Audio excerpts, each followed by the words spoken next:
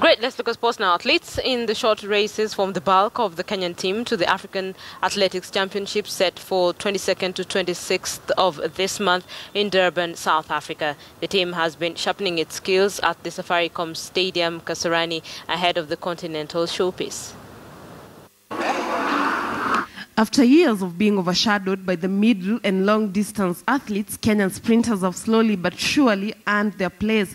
For the first time in the history of Kenyan athletics, the Africa Athletics Championships team will have more sprinters than the middle and long distance athletes. Hii ni generation nyingine vile tunaona tuko na sprinters wazuri kabisa saizi. Raymond Kibet, a 400 meters runner, is the overall team captain.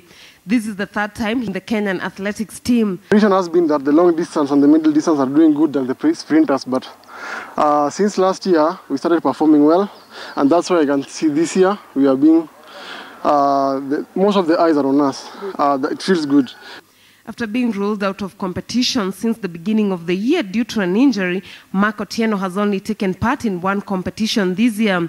He's among a group of athletes who hope the Africa Championships in Durban, South Africa will aid them achieve Rio Olympics qualification time ahead of the national trials. The targets for this year was to go to Rio, but my main aim first, we have to start with Durban, qualify for Rio in Durban, then to check out to Rio in August. Unajua trials imepushiwa Eldoret, qualify Eldoret is difficult, but South Africa, we have our chance there to qualify.